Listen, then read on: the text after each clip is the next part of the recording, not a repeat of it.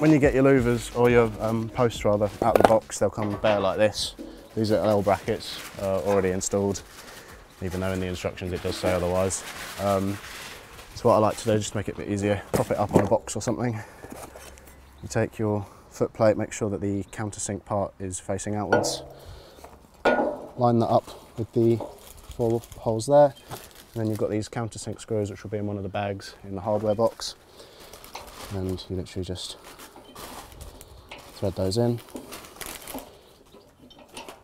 Usually if you do 2 opposite, and then it'll hold itself in, you can get the other 2 in with the impact.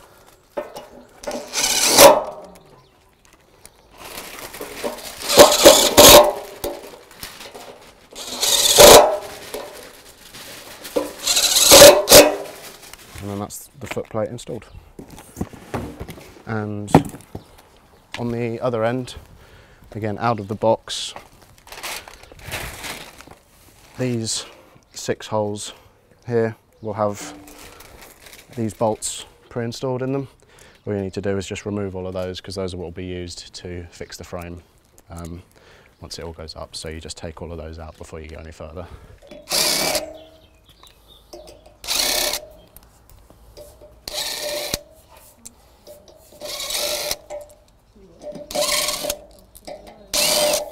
As you're ready to put the frame up, you take your, in the case of a 3x4 like this, decide which side you want your winder to go on. In this case, you can see here, this is where the drive shaft slots in, and there's a little box on the back to indicate that. So you get that laid out in the correct side. You can see here I've already installed one of the legs. So you basically slot the leg into the top of the post and reinstall those 3 bolts, which I'll now show on this side. So you've got your 3 holes, which I previously took the bolts out of, the 3 corresponding holes on the beam. Get those lined up, at which point you can put the bolts in. I like to just do them loose to start with.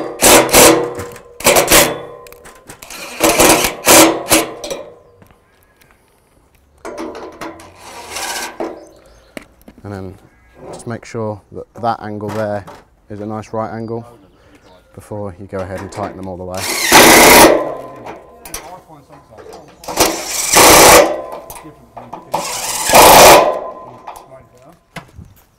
So next up, you take one of the 3-metre sides, which are the ones without all of the little cutouts for the louvers, and it doesn't really matter which end you start on, but that will slot in same way as the other one did, but obviously facing upright. And this can be a little bit fiddly, just trying to hold the beam upright as you put these bolts in.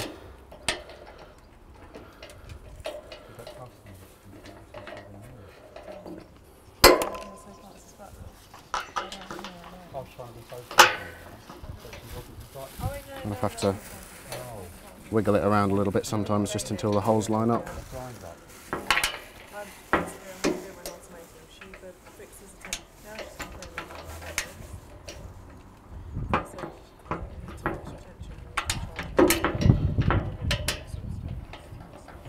And then once they're all started in,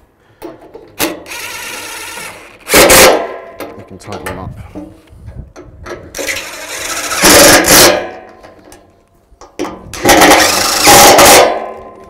And at that point, we're ready to stand it up between 2 people and attach the 3rd leg to the end of that beam, at which point it'll freestand before we go ahead and put the rest up. So we'll have that one upright, so that that leg then is basically, as we pick it up, it's ready to then put that leg on, and then once 3 legs are on, it'll freestand, and it just makes it easy to work around the rest of it where you're not trying to hold it up and balance it. So you can just pick that up, either end, sort of slide it across as you go.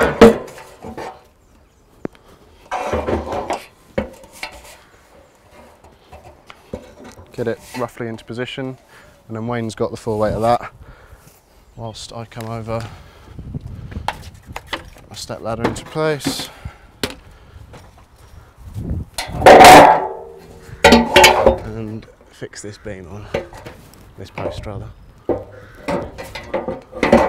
No, that's okay. Install the 3 bolts at the top, same as on the other ones.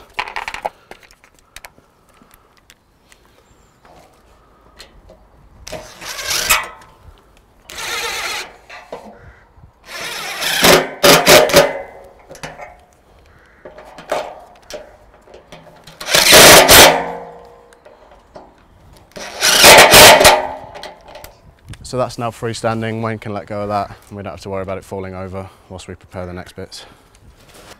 So next up, taking the other 3 metre side, and I need that. What I'm going to do is put it on the other leg whilst it's on the floor, making sure that it's in the right orientation for when it goes up.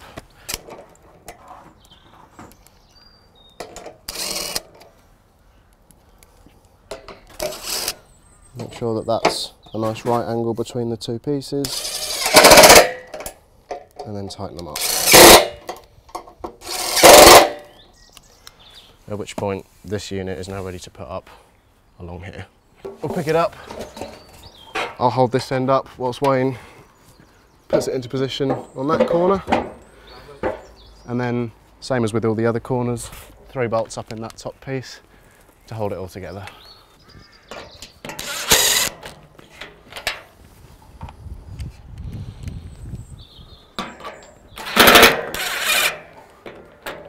And again, just make sure that there's a nice right angle between the 2 pieces before tightening them up.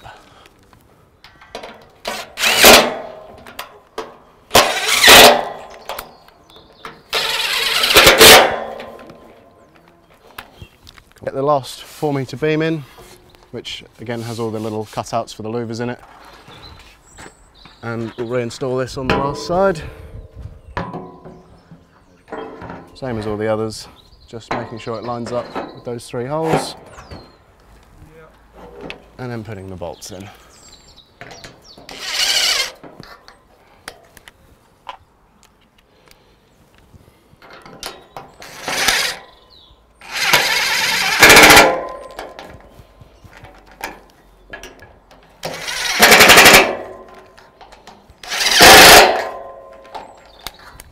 So next up, you've got these L-shaped brackets and the associated bolts. There should be 8 of these in a little bag.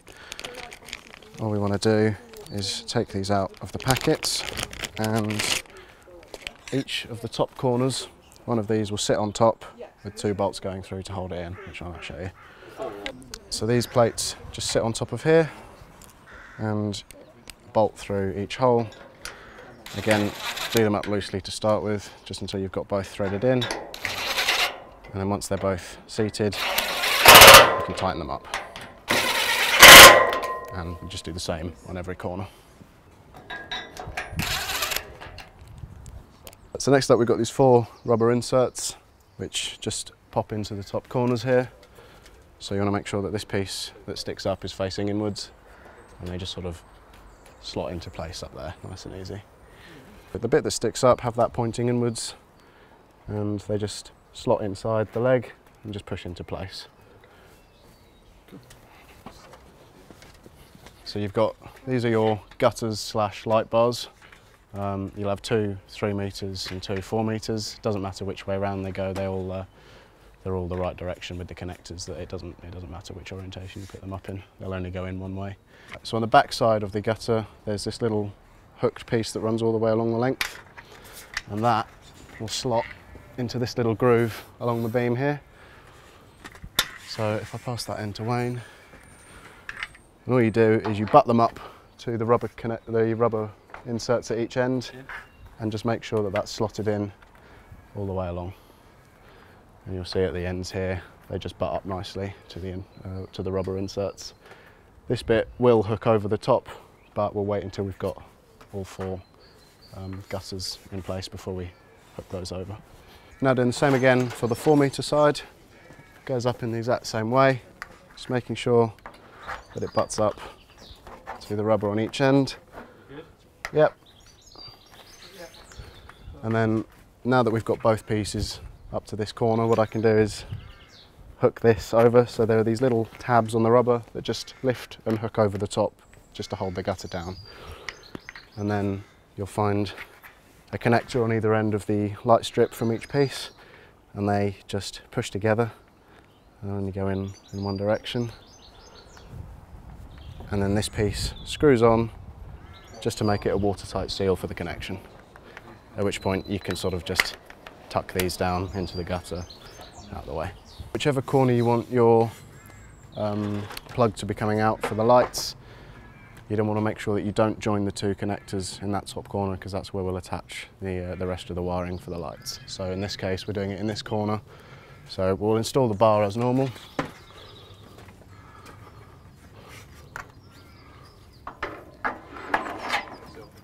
Yeah. Do your end first. Sometimes they can be a bit tight on this last one. Install that as normal. Wayne will do the connectors at his corner.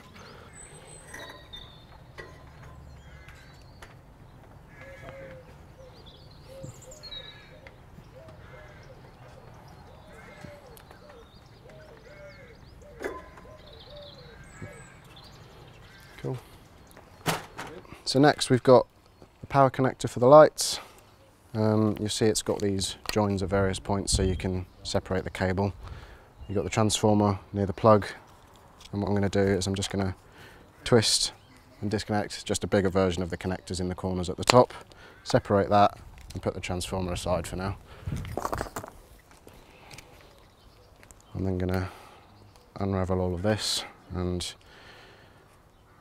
after being packaged, this cable tends to have quite a lot of kinks in it, so it's worth spending a minute just straightening it all out by hand. It just makes it easier to feed down through the leg. So through the centre of that rubber insert that we put in earlier, there's a hole, and we're just going to feed it all the way down until I feel the wire hit the bottom. At that point, it's reached the bottom, so I'll just rest this down here for now whilst we fish the end of the cable out from the bottom. So this bit can be quite tricky, often takes a lot of moving the wire around. This is the drain hole. Sometimes it'll come out nice and easily, sometimes it won't, but it's basically a case of just fishing the bottom of the cable out through that drain hole. Came out nice and easily that time, but it can take a while. And at that point, you just want to feed it through as far as it'll come without pulling on it too tightly. And we can now come back up to the top here, and where the receiver splits off into two separate wires, these two will then join in to the light strips, same as on the other corners, and we just tighten those up.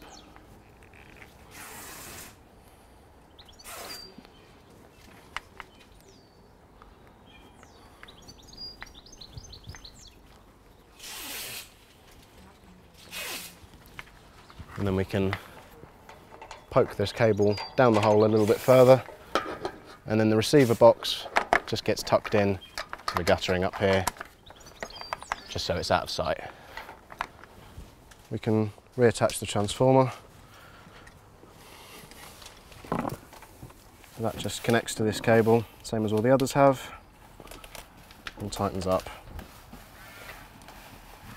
At which point we're ready to plug this into the power and use the little remote to turn on all the lights.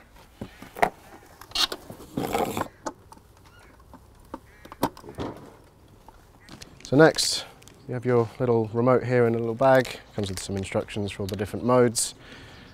Point that up at a receiver, turn it on, and you'll see the lights start flashing different colours. And you then have lots of different colours that you can change it to. And there are various sort of flashing modes as well that you can cycle through. So you'll have 3 different types of louvers included. The majority of them are these ones. These are the common louvers, and these will have one of these little rolling pins on each end. And most of them are all like that. We'll have 2 that are different. One of them will have a pin, a rolling pin on one end, but not on the other end. And the final louver will have nothing on either end. The one with nothing on either end is used as your centre louver, and the one with a roller on just one end is used as the drive louver. The drive shaft will be attached to this one in a moment. So we're starting off with the drive louver, which is the one that has a roller on one end but nothing on the other. This square piece is the drive shaft, and all we're going to do is take the nut and washer off of the threaded part on the end, put the thread through the little square hole on the end, and then reinstall the nut and washer. And we'll tighten those up until this is all one solid piece.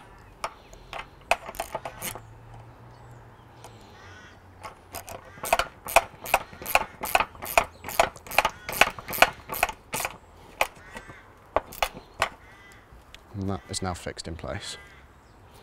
So this is the drive louver with the drive shaft sticking out at this end, and one of the slots here where the winder is on the outside will have a little square hole in it which this drive shaft will insert into.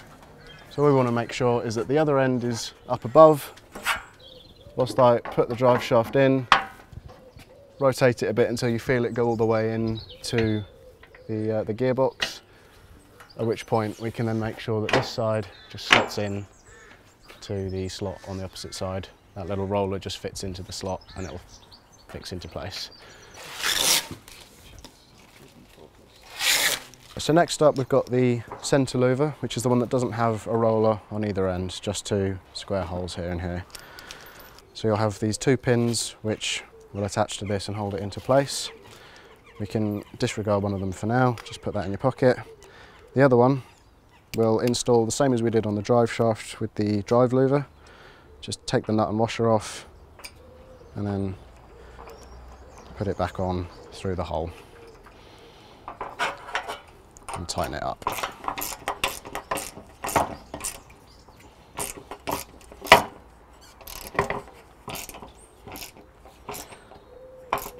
Doesn't matter which end you do first, and then what you want to do is unscrew this silver piece on the end, and again just pop that in your pocket for now. So now with one pin installed on the end of the centre louver, you want to make sure that it's the same orientation as the driving louver which we already installed. So you just want to make sure that these little tabs that stick up on the ends are pointing in the same direction as the one we've already installed. Now that pin on the end will fit into a corresponding hole about halfway along the pergola, just up there. So I'll climb up here and fit it into that slot, at which point it can sit there whilst I tighten up this side here. So at this point we'll take the other pin for this end, just going to unscrew the silver piece, pop it on there, and the nut and washer from the other end, which I can also just rest there. So you want to slide that piece through the hole, and then this silver piece will fit in the hole on the outside, and we can just thread those back into each other until it's finger tight. Give it a little push just to make sure it's on there. We can then lift this louver up, it's just been resting on the gutter, and slide the pin back into it, making sure that that square hole goes over the peg, and we can just reinstall the nut and washer to tighten it all up.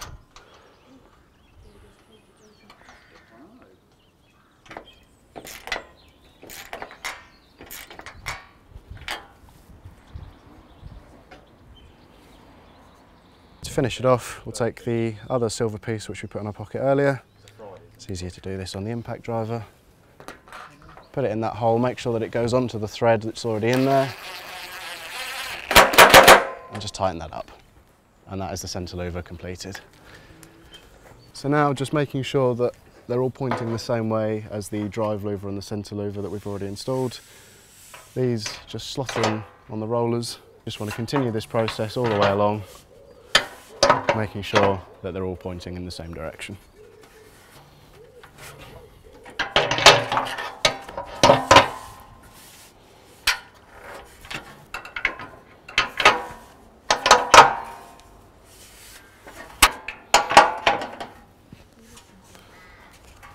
So next up we're going to be installing these bars down the sides which connect all of the louvers together so that they all move as one.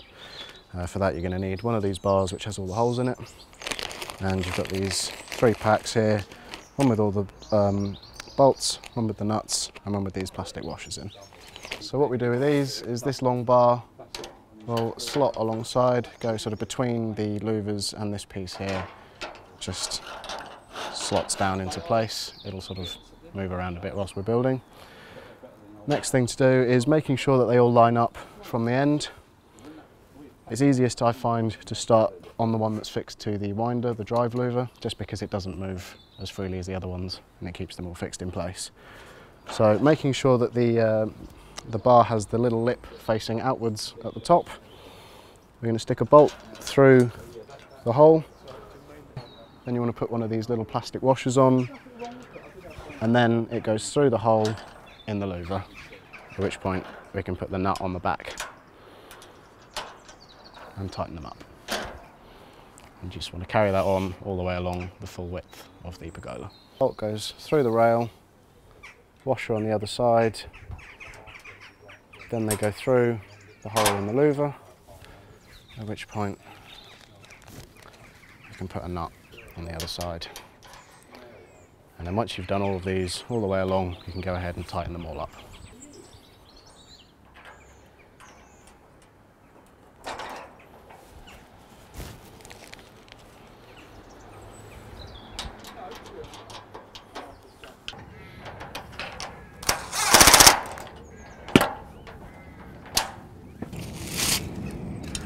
So this is your winder for the roof mechanism. So this will just slot into place up here, and you turn it a bit and it will slot into place. You'll feel it click in. At that point it's tight and you can use it to open and close your roof louvers just by spinning it. The reason that the winder is on the outside rather than sticking straight down is just so that it allows you to have a blind fitted into this side, whereas the previous design wouldn't have allowed for that. So these are the new style integrated blinds.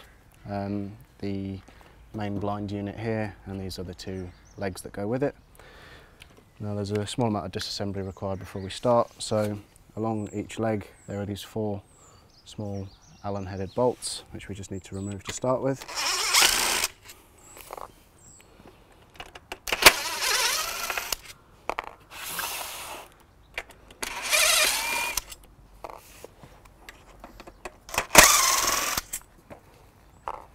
Once those are removed, this side bar here will slide away from the rest of the leg, and that can be removed and set aside for now, as can this inner plastic piece, which also just slides out.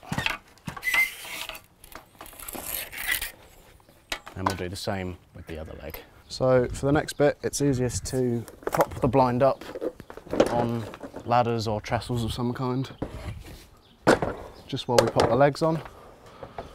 So rest that there, and then we'll take one of the legs which we've already removed the other piece and the inner plastic piece from, and this will just fit.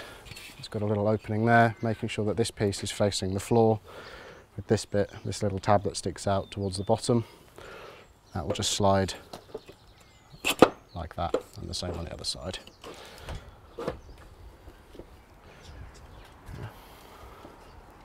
Right, you ready? Yep. So once those legs are on, what we can do is we can, with a person on each end, lift it up into place, bring the legs inside of the legs of the pergola, and then up the top here we just want to make sure that it all lines up and we fit the blind into place at the top here, making sure it's flush with the outer leg of the outer edge of the pergola here. Once we've got it in place, there are these 4 holes up the length of the leg, and all we're going to do is take one of our self-tapping screws, and again making sure that the outer edge of this leg is flush with the pergola, we're just going to screw these into the leg of the pergola so that it's all fixed in place, and same on the other side.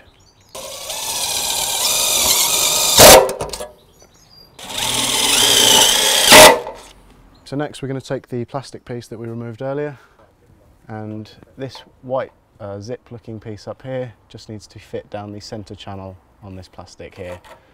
So we're just going to slide that up and make sure that it slots into place. And then down the bottom here, sometimes helps to sort of bow it out a little bit, it's quite flexible. And this clips into place in the centre at the bottom. And then these little rubber tabs, or foam rather, just need to make sure that they slot in to the inside of the lip on the leg here.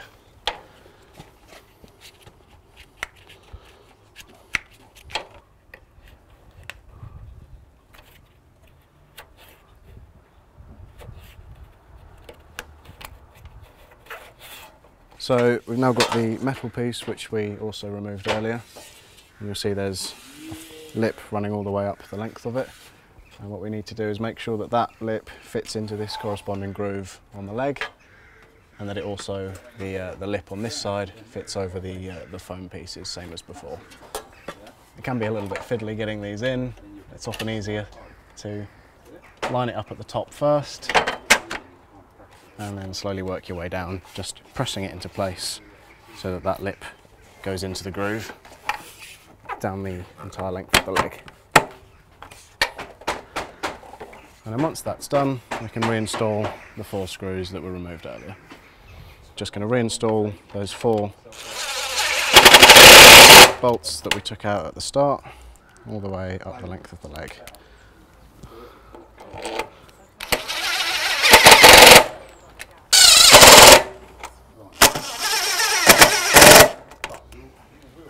And then just to finish these off, we've got these little rubber inserts which we can just use to cover up the screw holes, stop any water getting through.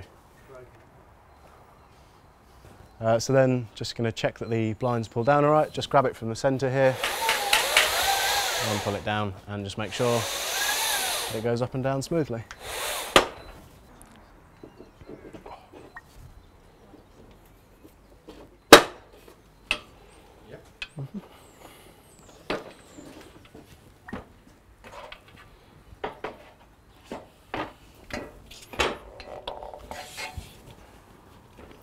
Plastic rail, we've got this little channel running down the middle, and we just want to make sure that this white bit goes into the centre of the channel.